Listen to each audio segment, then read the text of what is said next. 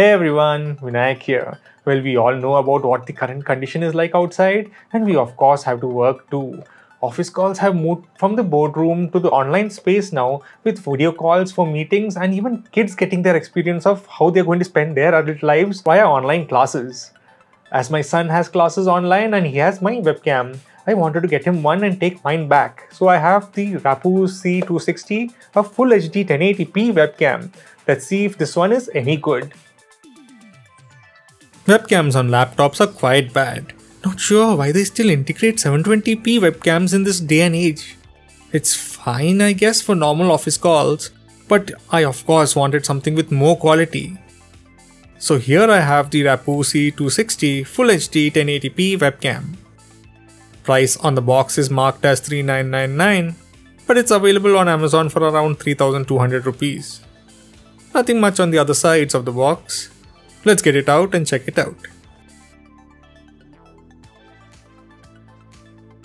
There we go. We have an instruction manual, moderately detailed. And here's the camera. Nothing else in the box, so off it goes. Here's the webcam, massive lens in the front with the Rapoo branding on the base.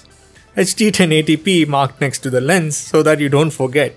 Here's the Logitech C920 next to the Rapoo C260. Quite similar naming scheme I guess. The mics on the Logitech look bigger, and we'll have to check the quality between the two. I'm happy that it has a microphone in the first place, eliminating the need to have a microphone connected separately. Let's see how long the cable is, if it's long enough.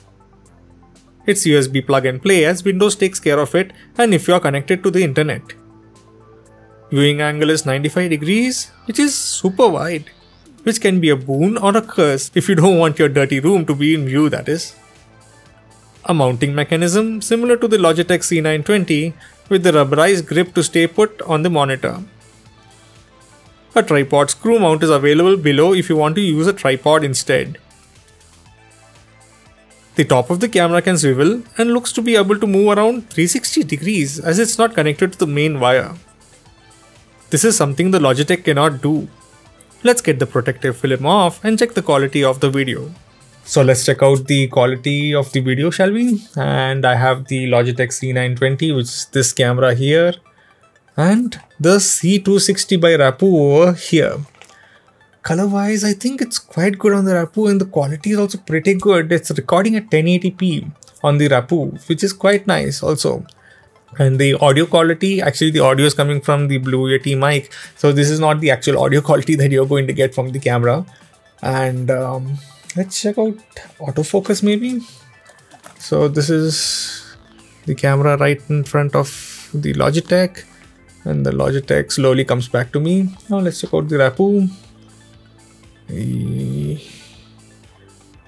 don't think it can focus that close. It does have autofocus actually, so I think look at the field of view also. The Rapoo has quite a big field of view, whereas the Logitech C920 doesn't have as much, which is surprising. I expected the Logitech to trounce this camera, but I have a feeling the colors actually look better on the Rapoo than the Logitech itself. Video wise, the colors not perfect. I would not say the colors are perfect on the Rapoo, but it's still nice. It's not. It's a pleasing image. Okay, now what I've done is I have actually added a studio light on now here. If it's helping anything, it still looks like the Rapoo looks better. The colors are more natural, I guess, on the Logitech, but the Rapoo at quarter the price is not bad also. So you can actually see the differences between the two. It's your choice now. Which one is better? Rapoo is oversaturated, so you have to make sure that you understand that, because just look at the color difference between the curtains on the Logitech and on the Rapoo. This is the quality of the audio on the Logitech C920. Let's see how good the audio is. So this is the quality of the audio on the Rapoo C260. Let's see how good it is. I'm surprised with the quality of the Rapoo C260 camera, and the colors are a bit more saturated, but it's still pleasing to look at. The ease of installation allowing most non-techies just to plug and play, using it for their calls or for their children to access their online classes, this looks like a really great option. The inbuilt microphone is also a boon, as we don't need to add another external microphone, and it is omnidirectional too.